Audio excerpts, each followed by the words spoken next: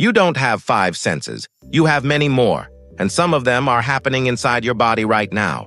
For centuries, we've been taught that humans experience the world through five senses: sight, hearing, smell, taste, and touch. That idea goes all the way back to Aristotle.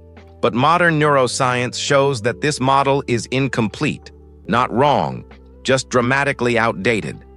Your brain isn't limited to five streams of information. Instead, it constantly processes dozens of specialized signals, many of which never reach conscious awareness, yet guide your movement, balance, emotions, and survival. Take proprioception, your sense of where your body is in space. You can touch your nose with your eyes closed because your brain knows exactly where your limbs are. There's also the vestibular sense, which lets you balance, stand upright, and know when you're spinning. Nociception alerts you to pain. Thermoception senses temperature.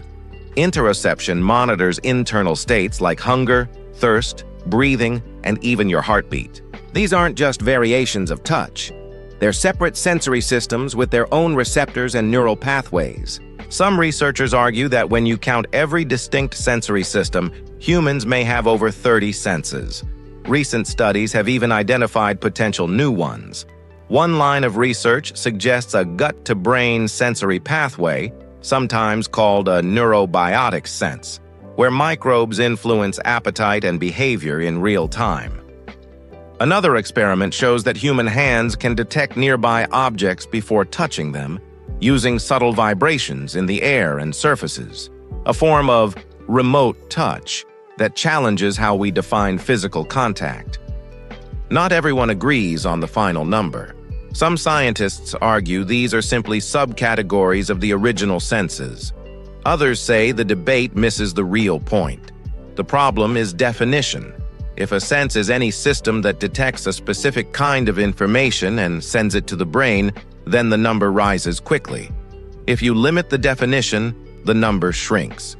Either way, the old five-sense model can't explain how perception truly works. Your experience of reality is built from layers of sensory information operating all at once, many of them invisible to consciousness. So the next time you hear five senses, remember, that's not the full picture. The human body is sensing far more than you were ever taught.